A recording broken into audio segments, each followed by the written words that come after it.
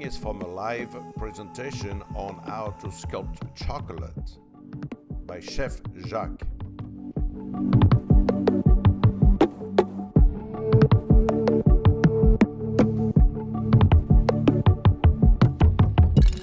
We have Chef Jacq, who is joining us from the Art Institute, and so Leslie and Randy and I, it's a special treat because that's where we went to culinary school, and it's our pleasure to see our old instructor again, showing us some wonderful stuff. So today he's going to show us some techniques on chocolate sculpting and talk to us about all the other things that you can do with chocolate. And at the end of the presentation, you'll see there's a link to his YouTube channel and some other videos of stuff that he has done as well. So without further ado, Chef Jacq. Thank you all. I was always an artist before I became a chef, so my counselors told me, you can do art on the weekend, but you need to get a paycheck.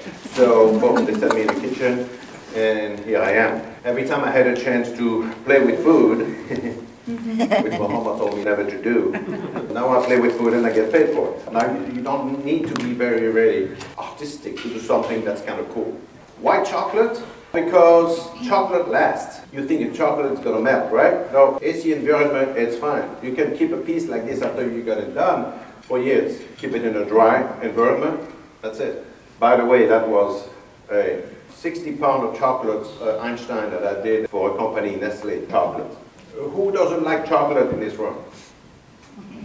No hand raised. Okay, that's what I thought. It's a very popular item. Even compared to sugar and some other things, sugar, pastillage, you don't want to take a bite at that. You know, it's pretty, it's edible material. But chocolate is edible material and that you can actually eat and want to eat. I want to make sure I mention that whenever you do something like that, make sure you put a display card that says what it is. Because I've seen a lot of people go through buffet and the pieces look so good that they just pass by just as this, whatever. But if they know that it was carved by hand with chocolate, and you can tell them on the ground chocolate and all, like, oh wow, look at that, I want a selfie. What type of chocolate this is? Because there's chocolate and chocolate and chocolate and chocolate. Actually, this is not a true chocolate. Oh. It's not what? A true chocolate. This is a chocolate compound. It's a pâte à glacé. When you do a block, you don't have to worry about tempering, crystallizing that chocolate. It's a little bit less expensive, which is a good thing to make a showpiece, and yet it's very forgiving. And what if you're not an artist? Not everybody is an artist. You can do more simple shape. You're going to see some of my example. I'm an artist. I don't mean to look, but that's me. That's my makeup. So, but you can do something that's kind of cool. It could be a figure. It could be a logo. It could be different type of things. Now, when I say that, if it's something very linear, you may want to use different technique. You may not want to carve a block of chocolate to make a letter A or something like that. That wouldn't make any sense. As long as it's something that's kind of three-dimensional, you can do some simple stuff, and it's going to be impressive by just being a big block of chocolate. These were actually two bookends, and the book that I did are all out of chocolate. So it was not carved, but the birds for the bookends were carved, and the book was just molded and assembled together for an event in Houston years ago. Some of the tools. I mean, you don't need that many tools. I just illustrated some of the most common tools, but you can do with half of that. These are some optional stuff. Some of the stuff you already have in your kit. Garmanger tool, the round mortar, paring knife, and then after that, you should have some sort of a V chisel. These are wood chisel. I use that for ice carving as well. And then some sets of smaller ones. So it's not a major investment in tools to do what you got to do. Good old Santa sculpture of Santa Claus. I was a little younger.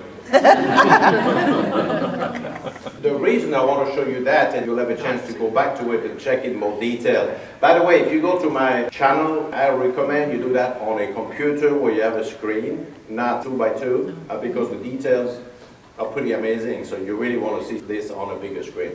I wanted to show you this because I don't know how far I'm going to go with this picture, because an hour, 15 minutes to do a full carving, it's a little too ambitious. So I brought this little guy here.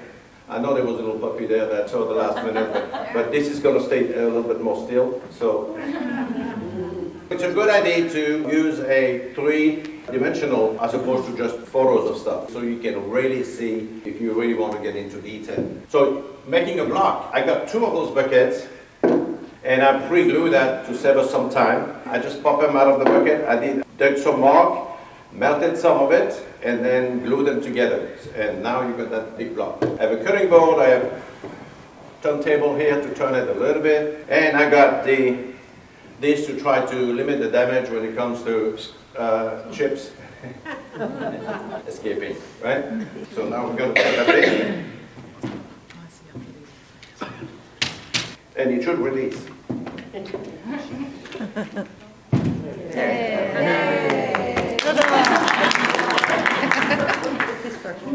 So I'm going to flip it around.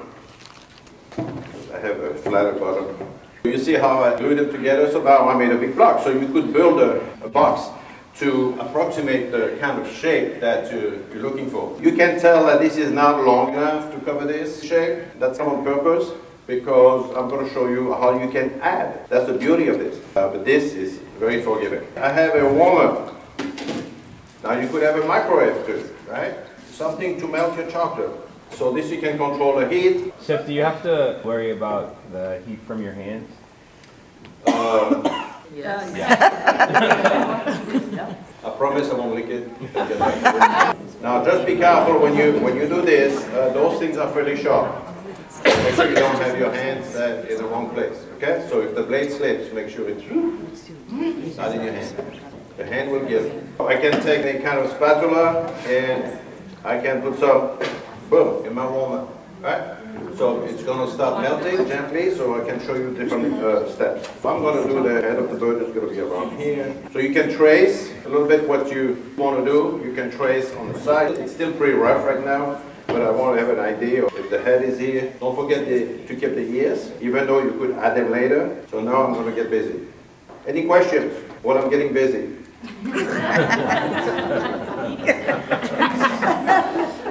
I'm getting a workout. You see how nice it curves? Huh? Yes. Is that exciting or what? Don't say or what. I'm taking names. Oh, look at that. Huh? You see that? Huh? I'm amazed that nobody wanted to be my assistant already. I'll pick up the chips. I'll pick up the fallen bits.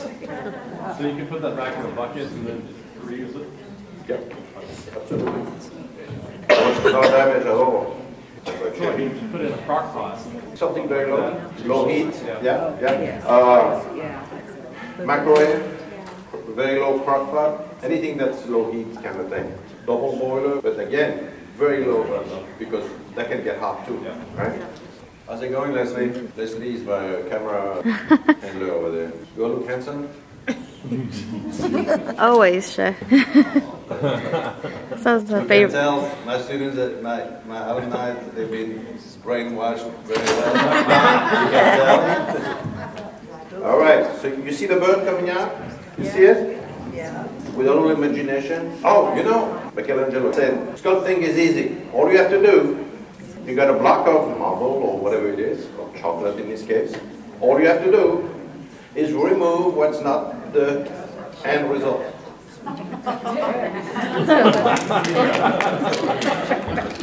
So you see, you all can do it. Just remove what's not the bird, and here is the bird. And that's what I'm doing now. Looking at the bird. By the time I'm done, we will need a broom on aisle 5. Little by little, I'm getting into some shape here. Yeah, I know you can't see the bird yet, but be patient. We're only in the second class. Yes. Where are you originally from, Chef? France. Don't hold it against me. I'm one of the good ones. Hey, don't say that, don't they? What made you come to America, Chef? Well, being a French chef in France is no... You know, you're not a prophet in your own country. I figured I may have a little less competition here.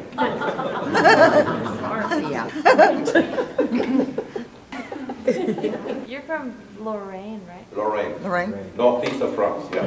That's what's beautiful about this chocolate is because it's so forgiving and you can deal with it so many different ways. You can make mistakes, fix them. Yeah, that's melted.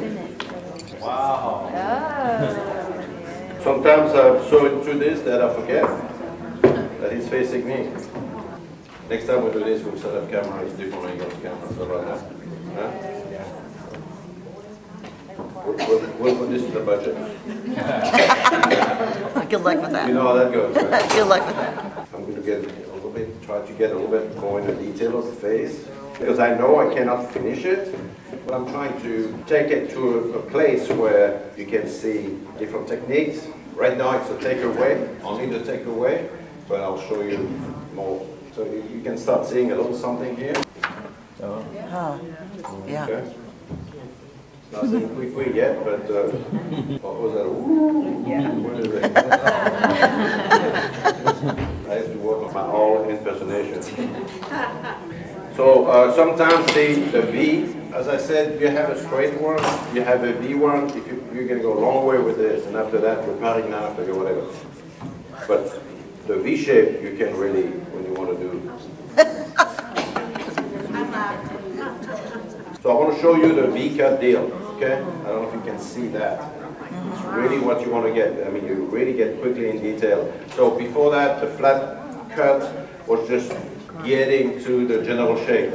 But as soon as you're getting into detail, you really can do this here. So I'm shaping around the eyes. We're going to place the beak. I'll tell you, Chef, I admire the fact that you've been working with that chocolate for what, 45 minutes now, and you barely have a speck of chocolate on you. I would be so. Okay. And I didn't lick my fingers yet. Yeah, that's Well, that's because I know you guys are watching me, so.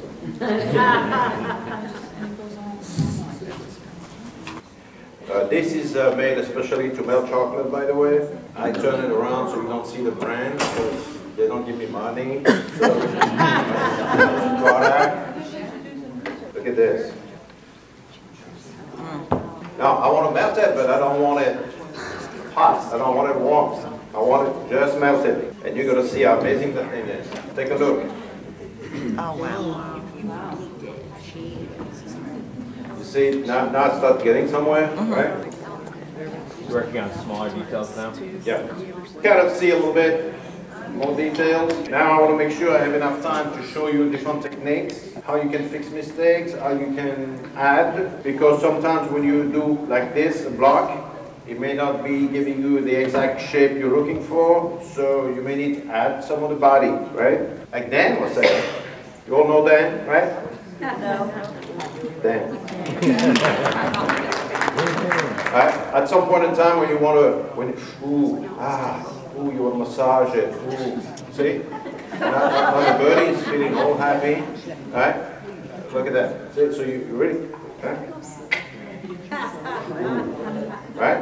So you really finish it. You wouldn't be doing this with tempered chocolate, right? I mean, you would, but it would look pretty. That's to finish it, and then that chocolate is not melting. Well, I know why. I think by putting the lid on, it will keep the heat a little bit. I should have known it. The counter is in Celsius. Should have known. These Europeans. Notice how I got a cutting board underneath, right?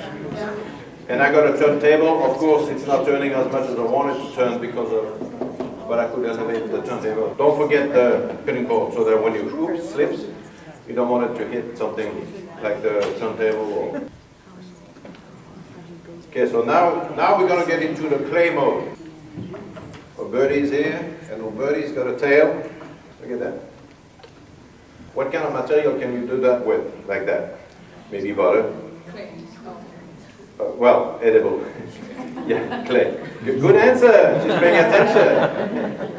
Oh, I'm building a tail. Look at that. I'm building some ears. So you made a mistake. You cut too much. No big deal. Look at that. Ooh, see? How long will it take until it's ready to work on again? Good question. Depending on the temperature of the room, not that long. And you may need to work with it a little bit. Kind of softer, but I mean that's really, I really wanted to show you that because it's really so forgiving that you really, it's not unapproachable. Isn't that fun? Oh, yes.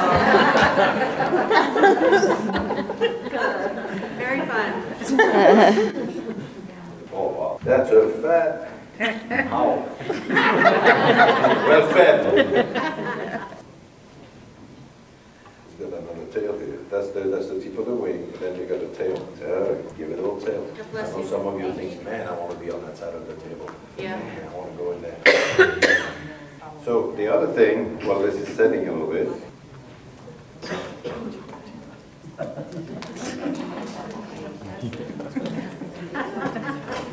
come on now. Have you ever seen someone having that much fun? Chocolate. I know I brought my half a bucket of hot water with dish soap for a reason. Because at some point in time, what do I do? Oh, yeah. So he's added the chocolate. Woo! I got hands again. All right, so more techniques. When I do finish a piece, I carve a little bit at the bottom, I melt a little bit, and I use one of those. Piece of wood, finished like a varnished. I mean, you could put it on a plate and whatever, but this way it doesn't shift, it doesn't slip, slide. I put a few screws, I carve a little cavity, I put some wet chocolate, and then it kind of seals it so it doesn't. So when you carry your piece around and you're going to reuse it and reuse it, you don't have to touch the chocolate. Because, well, the chocolate is fine. But of course, if you keep your hand a little bit too long on it, you're going to start leaving some marks and stuff. The other thing is, ta-da, ta-da, ta-da, a food lacquer to give it a nice shine when it's finished. And protective coating. That's edible. I won't go that far. But that's, I've been using that for, I was using that already when I was in Bermuda. So, and apparently they are the only one I know that do that. Edible food lacquer. So even if you spray something with the food lacquer and you want to remelt it and reuse it, it's okay because that is edible, or it does something else to the chocolate afterwards? That's a good question. I've never remelted a piece that's finished with the lacquer. Okay. If I were to remelt, I probably would scrape off the top layer. Yeah, good question. I never bumped into that, but yeah. So, reusing all the scraps for further carving, yes. Also, by the way, the sugar people, sugar, to protect them from humidity, same thing. That's not just for chocolate. Any kind of edible showpieces, right? And when we say edible showpiece, the showpiece is not edible. It's made with edible material. We're trying to stick with things that are considered edible. Let's see how this is doing. So you see, it's still a little soft to recarve, but if you give it a little bit more time, or you can use different tools, clay tools to mark the feathers, so again, I give you some different options instead of using the actual carving. For that you need that's a little soft for these kind of tools. Right? So does that give you an idea about to carve chocolate, guys? Yes. Oh wow! I mean, look at him. It's not the piece, obviously. It's not, but I think it gives you enough to know where we're heading. Did I cover? Do you think what you need to know? Tools? Yes. To anybody inspired to try to show your student this?